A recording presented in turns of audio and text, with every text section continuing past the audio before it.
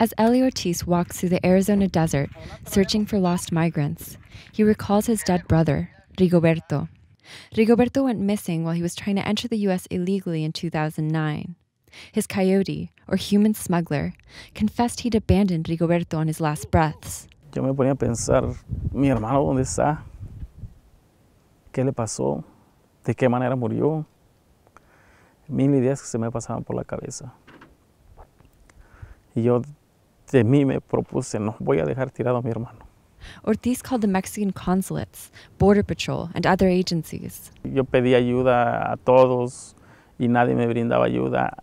So he went out into the desert himself with the help of a human rights activist named Rafael Hernandez. Together, they found his brother's body. It was closure for the Ortiz family. Los familiares la captaron mal. Inspired, Ortiz launched Águilas del Desierto, or Eagles of the Desert, a nonprofit that searches for migrants who go missing along the border.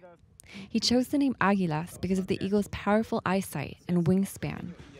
Sometimes the group rescues migrants. Most of the time, the Águilas are recovering their remains. Que sus familiares se les acabe esa incertidumbre de que no van, que dónde estará mi familiar, que qué le pasó a mi familiar. Entonces darle esa paz a ellos. On weekdays, Ortiz takes care of North County's verdant avocado farms, a contrast to the dry desert of his weekends.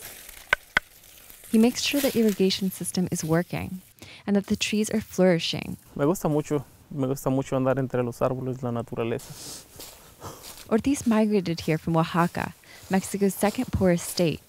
He lives in Fallbrook with his wife and 4 U.S. citizen daughters. All 4 of his daughters are university graduates or college-bound.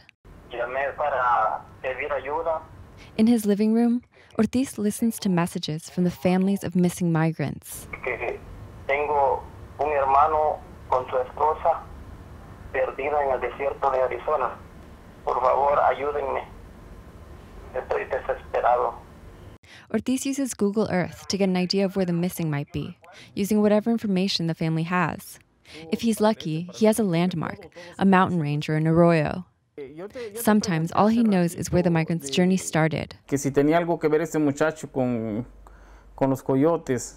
When Ortiz leaves for a search, he stops in front of his brother's picture and prays. Cada llamada que yo recibo, cada reporte que yo recibo, vuelvo a sentir lo mismo, vuelvo a vivir lo mismo, vuelvo a recordar lo mismo. Pues lo tenemos que hacer. Alguien lo tiene que hacer. The deaths started in the 1990s, when the U.S. launched its first major border fencing project, focusing on cities. This funneled migrants into remote, dangerous border crossing routes.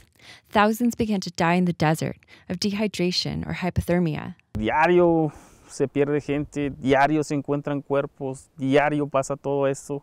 Ortiz tells me he blames the border fence for the deaths. Pero fue política de Estados Unidos. Fue política de venir cerrándole la frontera y obligarlos a cruzar en los lugares más peligrosos. And we're going to build a wall. We're going to build a wall. President-elect Donald Trump has vowed to expand current fencing. This is pretty inexpensive material to build a fence. Sean Moran of the National Border Patrol Council supports Trump's wall, but he says geography will make it impossible to seal off the entire border. There are some areas that you cannot build a fence. It's just the grade is too steep. Or the water table is too high. Either way, he doesn't think a wall will stop the illegal flow of migrants or their deaths. If we build a 20-foot wall, they will build a 21-foot ladder and they will try to get in.